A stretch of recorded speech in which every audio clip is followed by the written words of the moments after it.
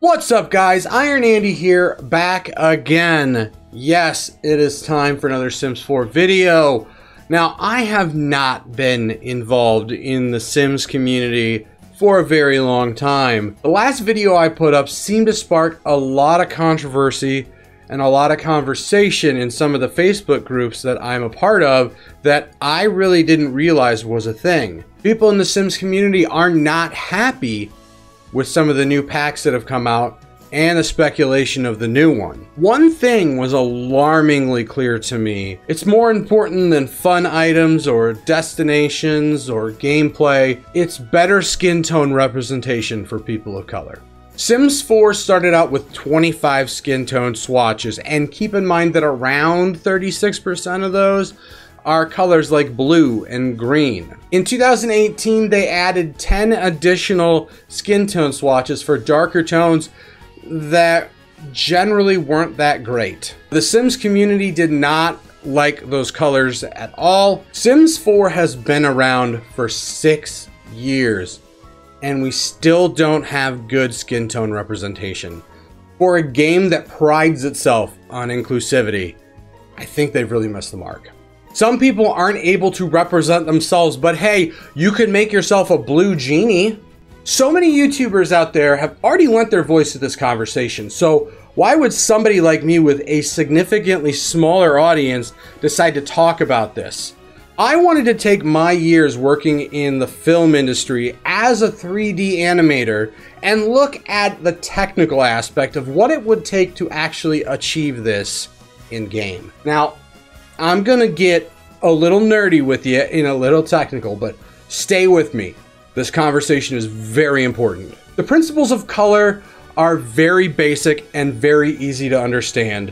You have three primary colors: red, green, and blue. When mixed together, those colors make other colors. Red and green mix to create yellow, red and blue mix to create purple, and so on. The more of one of those that you add in changes the overall result. Let's use this color here, for example. Now, some of you may refer to this as a muted coral or a salmon. The name of it doesn't matter for this, and why I'm spending time talking about the name is irrelevant. Now, the recipe to make this color is as follows: red 204, green 102, blue 102. The computer takes those numbers, crunches them all up, boom, there you go. You've got your muted coral or salmon. Again, I don't know why I'm focusing on the name aspect of it. Anytime I had a director of a film ask me to change the color of a 3D object, it was a few keystrokes away. Now, I know that focuses mainly on how the color is made by the computer,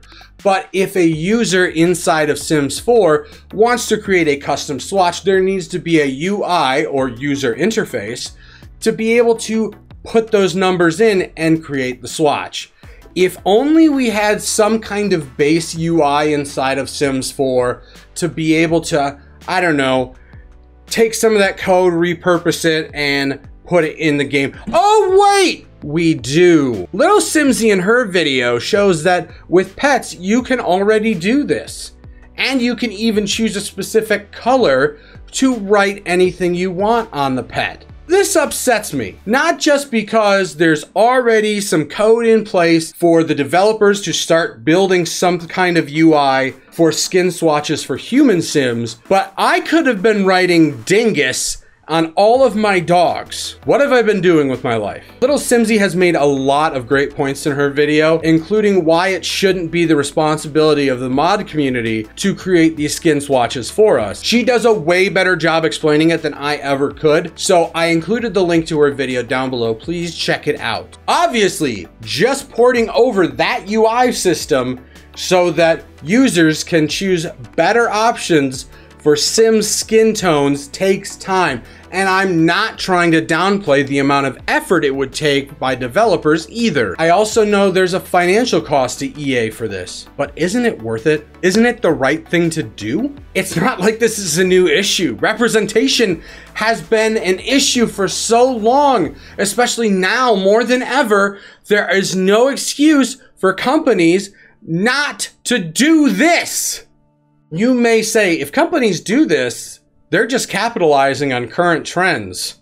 They don't deserve praise. And I'm not saying that they do. I'm just saying that this should be something that is already thought about, that is already put in place. This shouldn't be something that we have to talk about anymore. But unfortunately it is. We need to hold them accountable for things that should be done automatically, especially in a game where you create yourself. There's a petition that I've signed with change.org, and that petition is to get more skin swatches and a color wheel added to Sims 4. I've included the link down below. Please go do that. I've already mentioned this before, but to take it a step further, why would a stupid, straight, white male with an Iron Man helmet on his head decide to be talking about race in The Sims 4? A lot of you might think I'm just doing this for the views because it's trending. I'm doing this because it's the right thing to do, to have this conversation. Because silence is not an option. I used to have the mentality that anything I put online that is a representation of myself has to be kind and not alienate people. And what I realized is that silence is worse. I realized in the light of George Floyd that I have not been paying attention. That I've had the mentality of, if I'm just nice to people, maybe that'll make a change. If I'm just kind.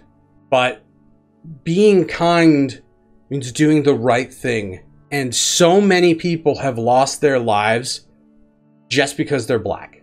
And I can't be silent anymore. I have to speak up. And I know this is a stupid, trivial thing. The Sims 4 and skin tones. Why do we even care? Why do I care? It might not be that important to me, but to a little black girl that wants to make herself in a game that's designed for you to make yourself, that's important. That can have a profound effect on a child. If they can't express themselves, if they can't be who they are. We don't think about these things, especially me, a white guy. We have to be conscious that there are people behind the screens.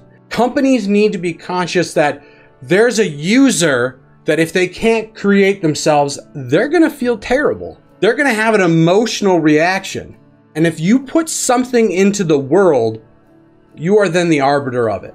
This might seem like a tiny, insignificant problem to you, but if we can't take care of a tiny, insignificant problem, how are we going to fix the major problems in our society? How are we going to affect massive change when it comes to race if we can't add stupid swatches, skin tones for people of color? I mean, come on. Look, I love this franchise and I love the Sims 4 community. I haven't been involved for a very long time, but what I've come to learn is that everybody is so kind and everybody wants to help each other and have fun and just be themselves. Black Simmers have been crying out for this for so long. Wake up, EA. Yeah, you added 10 additional swatches. They sucked. The community told you they sucked. In 2018, they told you they sucked. I'm not trying to bash EA as a company, but I'm saying it's your responsibility, EA, to make this right. It's not the Sims community, it's not the mod community, it's your responsibility to do the right thing. Please do better.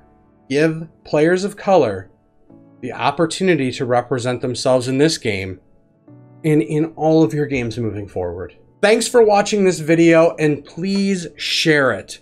I'm not asking you to share it for me. I'm asking for you to share it so that we can make enough noise that EA has no choice but to listen. Head over to change.org and sign the petition, and I'll see you in the next video. Remember, everyone, I love you 3000.